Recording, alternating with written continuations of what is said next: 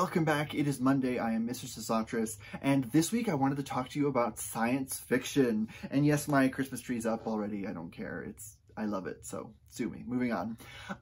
Sci-fi as a genre is kind of vague sometimes, and I think it helps to understand kind of the subgenres that make up sci-fi. So here is a rundown of 10 of the, not all of them, but 10 of the kind of biggest subgenres of sci-fi, to kind of help you get more familiar with the genre. If you haven't read a lot of sci-fi and you don't know where to jump in, you don't know what kind of stuff would appeal to you, this is going to be a really chaotic rundown of kind of the 10 biggest ones that will probably pique your interest. First up on the list, we have space opera. This one is sort of the sci-fi equivalent of like high fantasy, where you've got lots of characters, you've got multiple planets, space stations, ships, different alien races, big long character arcs, that kind of stuff. Examples of this would be Isaac Asimov's Foundation series. It's more than a trilogy. This is just the first three, but there's a whole bunch more. And also The Expanse. One thing I will say also about sci-fi genres is there's lots of overlap.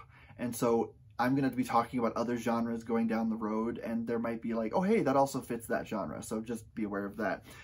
This one also kind of fits into the hard sci-fi label, kind of, but we'll talk about that a little bit more later.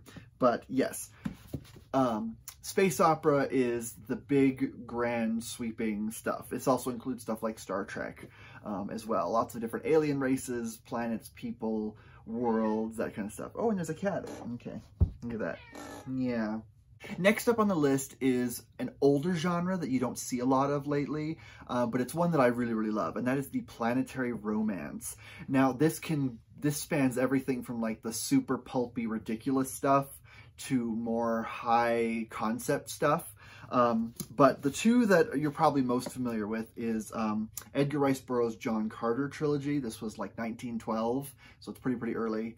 And this one follows a human guy who somehow gets sent to Mars, and he, battles monsters and saves princesses and all that kind of stuff. The planetary romance is sort of confined to a single planet usually, and it has a lot in common with like the old sword and sorcery kind of things, like think Conan the Barbarian.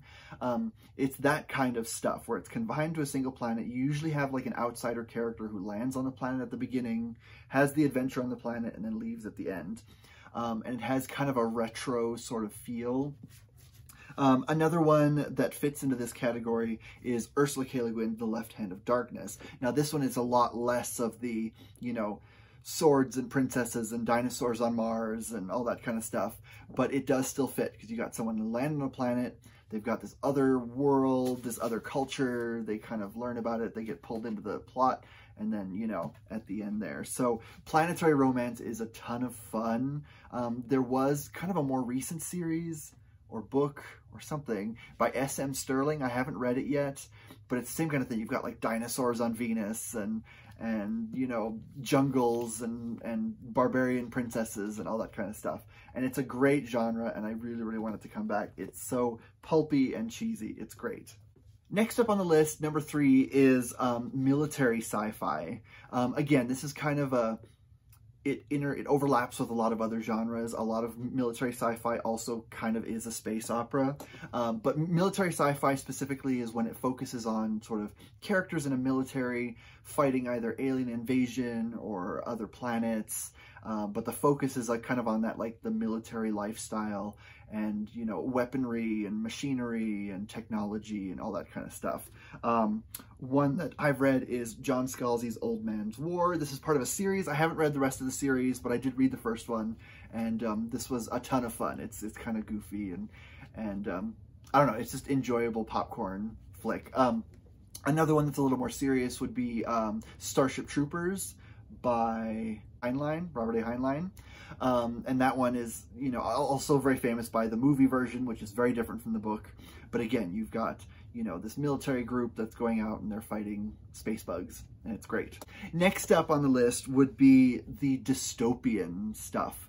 Now, this is usually a lot less focused on technology and other worlds and stuff, but it is kind of looking more at like near future Earth and looking at sort of, you know, civilization is still intact, but it's crumbling. Think like, you know, the last years of the Roman Empire kind of thing. Things aren't going well. You've got fascist dictatorships, or, you know, corporations own everything.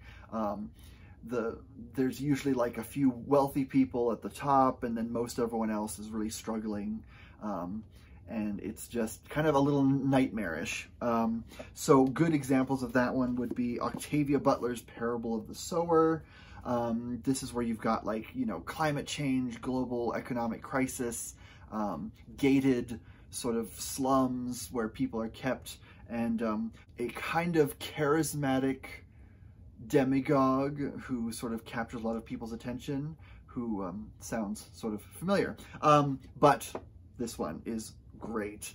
Also another one is Ray Bradbury's Fahrenheit 451. Again, this isn't necessarily about the fall of civilization, but it's like a civilization that is actively falling.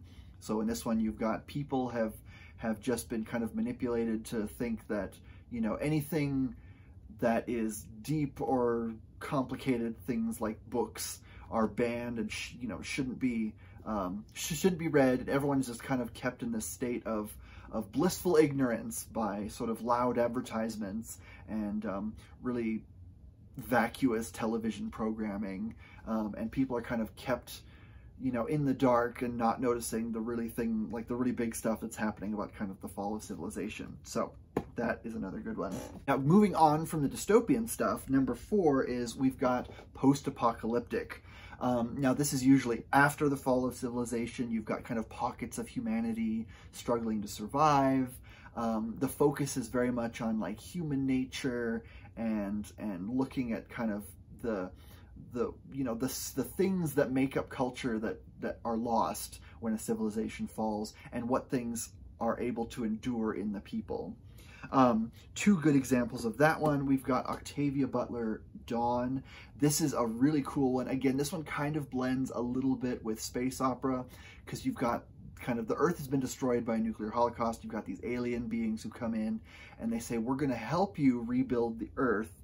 And so they take a few people aboard their ship and kind of tell them how they're going to train them, how they're going to fix the planet. And you're never really sure if they should trust these aliens or not. But it's all about, you know, rebuilding the Earth after an apocalypse, and whether or not people should be in charge of it themselves or if they need outside help. Lots of big, huge, high concept questions. Another good one is Margaret Atwood's Maddaddam trilogy, starting with Oryx and Crake. This one, you've got a genetically engineered virus that kind of destroys most of the world, and you've got these genetically engineered beings, or not beings, but like people and animals, and you've got the characters kind of wandering through this sort of collapsed hellscape and remembering back to kind of what it was right before the fall of civilization and sort of what things were like. And the books kind of go on. Very high concept sci-fi again, and really, really gripping. Next up is a really fun one, and this one is hard sci-fi. This is where you get sort of a look at the near future or the distant future, but it's kind of designed to be as plausible as possible. So there's not a lot of hand-wavy, you know, like sci-fi stuff. You don't have like, oh, and there's a warp core and they can travel faster than light somehow. It's very rooted in kind of the real, like the realistic technology of kind of what could be possible, kind of extrapolating from where we are now and saying what's the most plausible way things would play out. One that I really love is Mary Robinette Kowal's Lady Astronaut series. This is also a alternate history where the space race kind of happens sooner than the 60s. It happens in the 50s because of a meteor impact on the Earth. And so there's this sort of like Apollo 13 aesthetic in the 50s, and they have to get off Earth somehow, and they have to travel space and colonize things, but they can only do it with technology that would have been available in the 50s and 60s. And it's a great series, wonderful characters. I really, really enjoy it. Another one is Kim Stanley Robinson's Mars trilogy. This is one of my favorite sci-fi trilogies of all time ever. And this basically just, it's 3 books, and it shows kind of the colonization of Mars and the terraforming of Mars, and how would that play out? How would we survive on Mars? What kinds of things would happen? And for the most part, there's a few hand-wavy things in terms of like medical discoveries that they make, but for the most part, it's very rooted in kind of realistic technology. And he goes on and on about, like, you know, lichen and how lichen will work to terraform Mars, and it's utterly gripping. So good. Next up is cozy sci-fi, and this is one that's kind of recent. It's grown out of some other genres. One that is really popular right now is Becky Chambers' Wayfarers series, which starts with The Long Way to a Small Angry Planet. And the focus is, again, you've got the kind of space opera vibe, but it's more focused on the low stakes plots. And so it's all about, like, personal discovery, moving past trauma, getting out of a bad situation, uncovering a mystery, that kind of thing. But it's not, you know, save the galaxy, save the world kind of thing. It's just people, kind of interpersonal dynamics. Another really good one that I love is Mary Robinette Kowal's The Spare Man, which is kind of a cozy murder mystery on a space station, and it's got kind of this 1960s sci-fi kind of vibe, very retro sci-fi, and it's great. Again, it's just a fun, enjoyable kind of place you just want to kind of live in, all the while they're trying to solve this murder mystery on this kind of luxury space station. Next up on the list is science fantasy. This is a kind of a vague genre, and it's hard to tell sometimes where this genre ends and others begins, but for the most part, the main thing is that this is where hand-waving is part of the fabric of everything. You can have, you know, ships and aliens and everything, but you can also have magic and, you know, special abilities and all that kind of stuff that goes beyond being just like being psychic.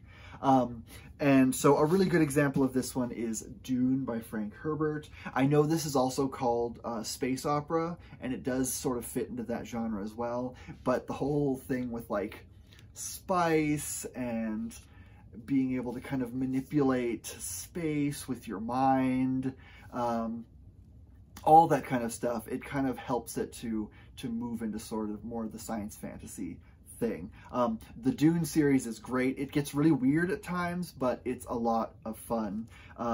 And you just have to kind of unhook your brain sometimes, because there's certain things in there you're like, that's not something that's possible, but it's fine because it's Dune and it's great. So whatever. Another good example of this one is The Fifth Season by N.K. Jemison. I've also seen this characterized as just fantasy, but it does kind of live in that science fantasy sort of realm, and it can kind of jump between genres. It's really hard to pin down.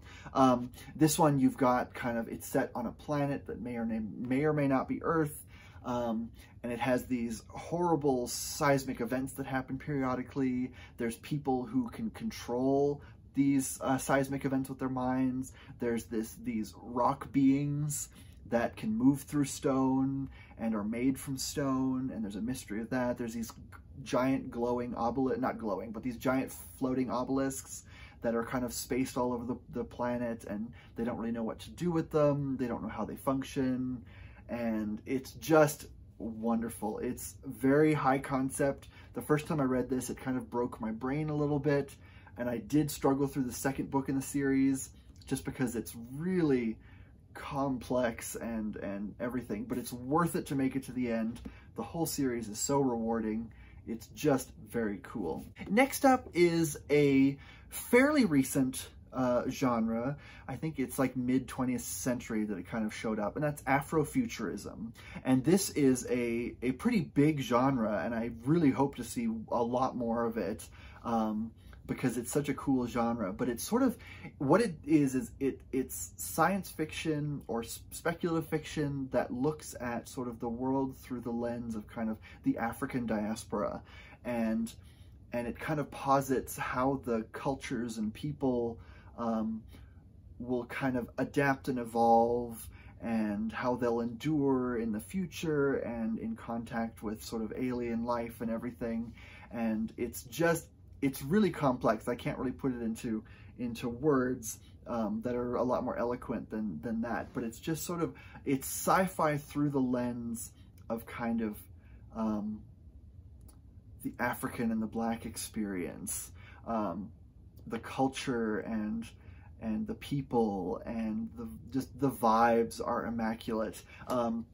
A really cool one that I read recently is Nnedi Okorafor's Binti Trilogy, which is a series of YA novellas, and it's got this kind of this young girl who has kind of grown up in more traditional African society. She leaves Earth to go to this university on this other planet, and gets pulled into this sort of conflict between aliens and humans. And just the way that her society is described is great, because there's all these sort of traditional practices that have obviously endured for thousands and thousands of years, but they're also really good at, like, you know, technology, and, you know, you've got hovercrafts, and it's just wonderful. The technology is very cool, and it's very interesting in the way that it's blended with sort of the traditional aspects of this person's culture. And it's just a lot of fun. Another good example is Octavia Butler, again, because she's amazing. Kindred. Now, this isn't futuristic, but it is sci-fi. You've got this character from the 70s who just for some reason is time traveling back to the 19th century America, and she interacts with her own ancestors during the times of slavery, and it's complex, and it's all about sort of rethinking the narrative and, you know, centering Black women in this slave narrative, and being more aware of kind of the connections between the past and the present, and how you can't just be like, oh, well, that happened a long time ago and it isn't relevant anymore. But this book is wonderful, and it's heartbreaking, and everything, but it's really, really fantastic. But Afrofuturism is very cool, and I hope we see a lot more. Nnedi Okorafor has also written a ton of other stuff. I know she has a book, Lagoon, that's really well regarded, so check her out and explore that genre a whole lot more. Finally, the last one on the list, number 10. This is a genre that I kind of made up, but it's one that, I don't know, I think is worth exploring, because it's a story you see over and over and over again, and it's also kind of the story that you see in one of the earliest science fiction books. Now, my term for this is science gone wrong, and it tells the story of a scientist, usually a male, who tries to create life or control evolution somehow, and his creations get away from him and they turn against him, and it's sort of this cautionary tale of some kind or another. Of course, the earliest example of this would be Frankenstein by Mary Shelley, who is kind of one of the earliest sci-fi novels ever. You know, obviously everyone knows the story of this one. You know, guy creates monster, guy doesn't, he rejects monster and doesn't give it sort of the proper care and attention that one would give someone, so he kind of shirks his responsibility, and of course the monster turns against him because it feels lost, and it's amazing. Also, we've got H.G. Wells' The Island of Dr. Moreau, where you've got a scientist who tries to sort of civilize animals. He like performs bizarre experiments on animals on this island and turns them into like human-animal hybrids, and tries to teach them like civilization and human politeness and everything. And of course it falls apart and the animals turn against him, and it's scary. This book is great. Silvia Moreno Garcia also recently did The Daughter of Dr. Moreau, which sort of takes this and re-extrapolates it through the mind of kind of his daughter, and it's set in like around Mexico instead of kind of in the island in the Caribbean kind of thing, but it's great. Another one, everyone knows this one, is Jurassic Park by Michael Crichton. You've got guy tries to bring dinosaurs back to life and control them and market them as a tourist attraction, and of course the natural evolutionary process takes over and the dinosaurs break free and havoc ensues, and it's great, and I love it. So that's, I don't know if there's a term for that genre. I think these would fall under like sci-fi horror or sci-fi thrillers, but there's this story of like, even Margaret Atwood's Maddaddam trilogy, you've got the same kind of thing. You've got this guy, he creates this genetically engineered virus, it escapes and kills everyone, and then he also creates these genetically engineered people, and he kind of loses control of them, and they kind of create their own culture without his influence. It's, you know, all that stuff. So it's a fun genre, I don't know what you'd call it, but it's one that I really like, and I hope we see a whole lot more. But that is 10 subgenres of sci-fi. There's a whole lot more. There's also a lot of other books that blend between genres and are hard to pin down. But it's great, it's cool, and I hope you all go out and read more sci-fi because it is a great genre and I love it so much. So with that said, I will let you go. I will see you next week, and in the meantime, happy reading. Bye.